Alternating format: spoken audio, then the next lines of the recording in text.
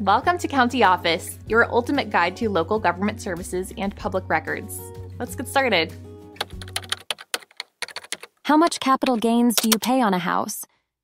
When you sell a house, you may need to pay capital gains tax on the profit.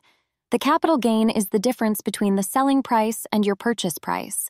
The IRS allows certain exclusions for primary residences.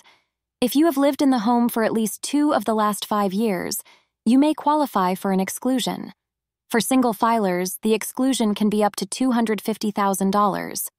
For married couples filing jointly, the exclusion can be up to $500,000. And to qualify, the home must be your primary residence. You must not have used the exclusion on another home in the past 2 years.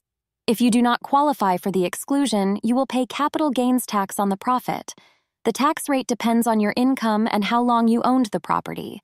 If you owned the home for more than a year, it is considered a long-term capital gain. Long-term capital gains tax rates are generally lower than short-term rates. Short-term gains are taxed at your ordinary income tax rate. NN improvements to the home can increase your cost basis, reducing your capital gains.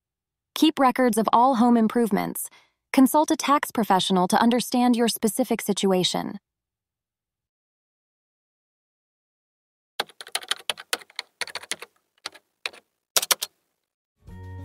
To learn more, check out these links, which you can click in the description below.